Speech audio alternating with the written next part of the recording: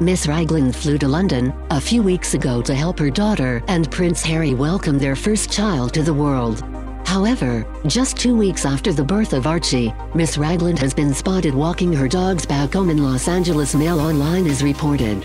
Such has been Miss Ragland's help for the Duke and Duchess of Sussex, that she even received a mention in the official birth announcement from Buckingham Palace. The announcement read at the time, the Duchess's mother, Doria Ragland, who is overjoyed by the arrival of her first grandchild, is with their Royal Highnesses at Frogmore Cottage. Royal expert Katie Nicholl told Grazia magazine that Meghan and Harry have so far refused to hire a large staff to help with the baby. The couple apparently have a scaled-down team and are yet to employ a chef or nanny at their Frogmore Cottage home. Miss Nicholl added, "They don't yet have a nanny or a team of staff and there's no chef. Doria has been helping out. She has been indispensable."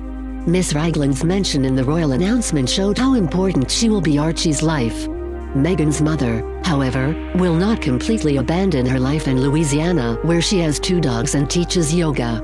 According to the Mail, she does have a suite of rooms reserved for her at Frogmore Cottage waiting for her when she returns. The paper also reports Miss Ragland has enrolled for grandparenting lessons with Brandy Jordan, known as the Baby Sleep Fairy among Hollywood mothers. Speaking to Mail Online, Miss Ragland's stepmother, Ava Burrows, believes that she will be an active grandparent. She added, "In some families in the US, grandma is a big deal. Historically, in our culture, the mother worked long hours and needed all the support with her kids that she could get.